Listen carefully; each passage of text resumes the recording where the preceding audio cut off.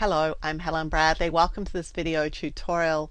In this tutorial, I'm going to reveal some secrets about patterns in Illustrator. We're going to look at some patterns that look like they can't be recolored, and I'll show you how to recolor them. I'll show you how you can use live color with patterns. I'll show you how you can move and scale and rotate patterns. And I'll also show you how you can use some of the patterns that are shipped with Illustrator and blend them in to create interesting effects. To begin our look at patterns in Illustrator, we're going to look first at some of the patterns that actually are shipped with Illustrator. I have my swatches panel open here, and you can open yours by choosing Window and then Swatches. And there's a little flyout menu here. If I select it, I can go to Open Swatch Library and then to Patterns. And these are some patterns that are shipped with Illustrator. There are some basic graphics, for example, basic graphics lines and dots. And there are some textures. Now these are all pretty similar, so I'm just going to open up all of these and just show them to you on the screen. And I'm just going to pause the video while I do that. And at the same time, I'm also going to open up all these other patterns that come with Illustrator, the decoratives and the nature, so that we can see exactly what we have that we can work with. So now I've opened up all these patterns and we're just going to look through them. These are the basic graphic dots. Then we've got basic graphic lines, which are some lines and grids. We've got some textures here, which include some really interesting textures that you may want to use. We have decorative legacy, which are sort of more graphical patterns. They're multicolored patterns. You may think that because of the colors you won't want to use them, but I'm going to show you a way of using them where you can kill the color if you don't like it. Monster patterns are another set of patterns. You've got nature, animal skins, and nature foliage. So these are the patterns that are shipped with Illustrator that you can get access to, and we're going to look at how to use them and how to recolor them as well. So with my shape still selected, I'm going to choose a different pattern. So I'm going to choose this pattern, which is called Plume, and it's from Monster Patterns. Again, I can transform and scale it if I want to. I'm going to turn preview on. I don't want it to be 300%. I'm going to bring it all the way down to much less even than 100%. I'm going to bring it down to about 50%. I'm only transforming the pattern, not the shape, and I'll click OK. Now, if, for example, I like the overall pattern but I'm not liking the colors, well, I can do something with it. And one way that I can work with it is to open the Appearance panel for this shape. We get to the Appearance panel by choosing Window and then Appearance.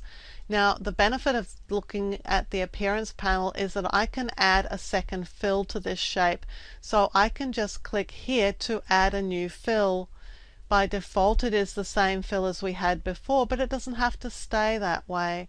I can add a color to my image, so I can, for example, let's go and add a pink color to the image. Now this fill is on top of the other fill, and so it's just blocked it out. If I open this fill area here, I can get to the opacity settings, and what this allows me to do is a few things, one of which is to decrease the opacity of this fill layer so I can start to see the other layer through it. And just because of the mix of colors here, we're actually using this pink to sort of recolor the pattern, and so you may say, well, that's exactly what I want, so I'm going to finish off here. Now the other option is to combine these layers together, to use the pink layer to blend in with the pattern layer, and darken blend mode will make it darker. It'll bring forward the darkest elements. Multiply will multiply the colors together. White and black will stay constant. The other colors will be darkened by the process. And color burn, that's bringing out some of the original purples but also coloring it with some pink. This set of blend modes are the lightening blend modes. These result in a lightening effect. That's really interesting effect there. Screen will always lighten, and then color dodge. And then we have some other blend modes. These are the contrast blend modes in here. Overlay, soft light, and hard light. And then we have difference and exclusion, again bringing up some really interesting blends where we're blending the pink color with our purple blue pattern. Exclusion. And then we can choose to take the hue, saturation, color, and luminosity. So if you like the original pattern but you preferred a different color, this color option here is allowing you to essentially recolor the original pattern with your pink, although of course you've lost your white in the process. So you could choose any of these settings that you like. I'm just going to use the lighten one here.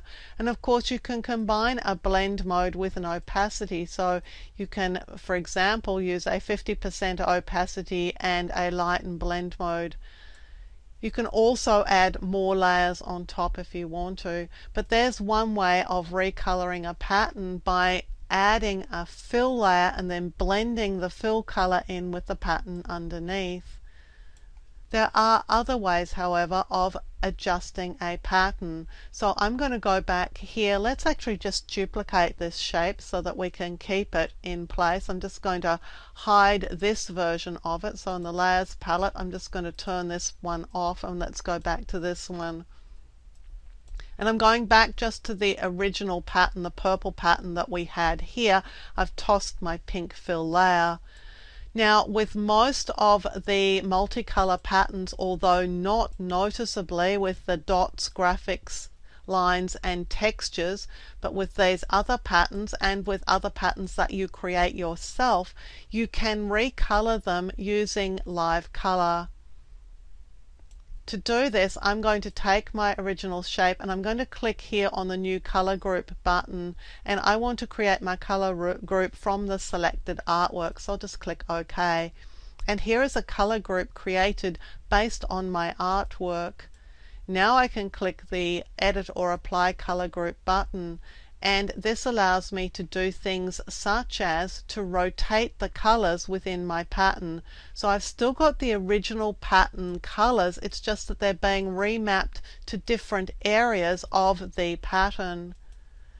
And then there's an option here for randomly changing saturation and brightness, so I can adjust the saturation and brightness of the colors just randomly here.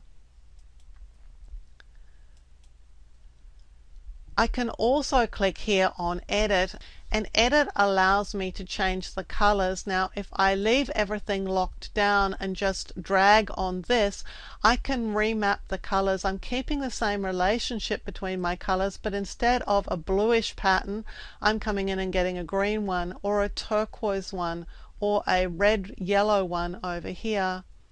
Now if I unlock these and click Unlink Harmony Colors, then I can take the colors wherever I want them to go. So I could say, well, these sort of bronze colors in this image, I would prefer that they were turquoise. So let's walk them over to turquoise, and let's take these to sort of green, but let's throw in some red for some contrast.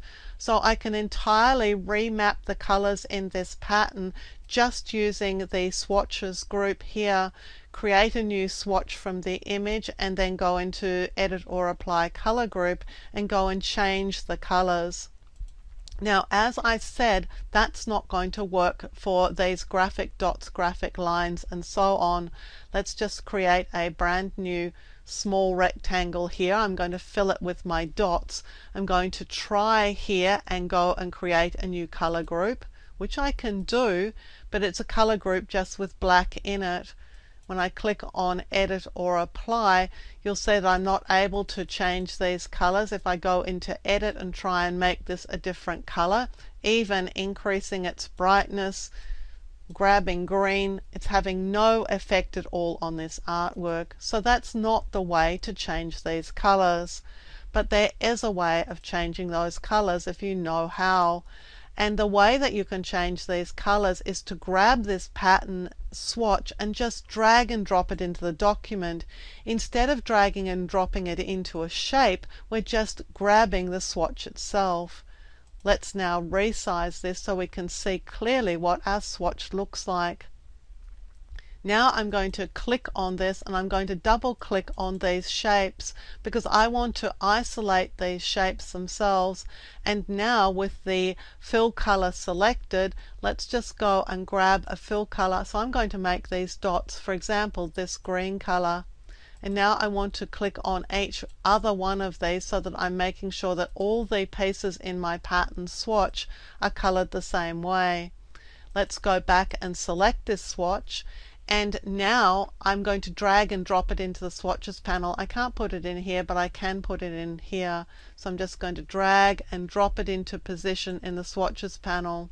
Now I can delete the coloring group that I used there. Let's go back to the full size image, go back to seeing these shapes here, get out of isolation mode, and with this filled shape selected, let's this time go and get our green dots. And now the dots are recolored. Now the benefit of having created a new pattern swatch by simply recoloring one of the could not otherwise be recolored pattern swatches is that this new version of the pattern swatch can be recolored. Just going to resize the pattern a little bit in here so that we can see it a little more clearly. I'm not going to transform my objects, but I am going to size up my pattern quite a bit.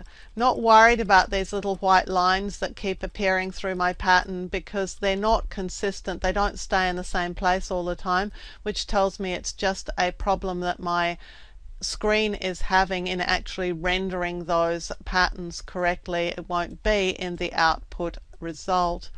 So with this shape selected, I'm going to again go and create a new color group.